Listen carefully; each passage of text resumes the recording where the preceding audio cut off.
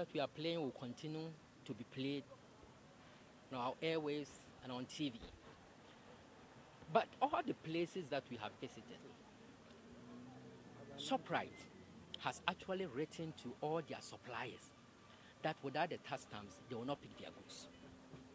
And that they should even come for their products. They should come and stamp products on their shelves. And we have corrected that position that ShopRite, as a retail shop, has the right to apply for the stamps to be put on the products. And they have understood that. And they are taking an inventory, and very soon we will receive an application to that effect. All of them have heard the message.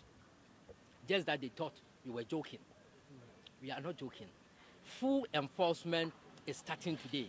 And the next time we come and we still find the products without the stamps, it will be a different story.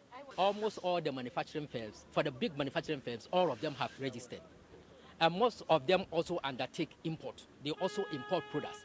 And as I speak to you, most of them, companies like GGBL, that is Guinness, ABL, Distel, all of them have been granted authorization to affix stamps on their imported products at their own warehouse. And they are doing so. So all the value products imported by, say, Guinness, like the black label, the red label, all of them that will be coming to the next shop, you will see the stamps affixed to them.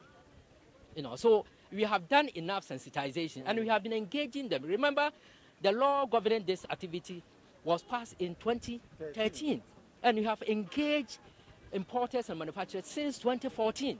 So nobody can claim not to know anything about it, just that people thought we were joking.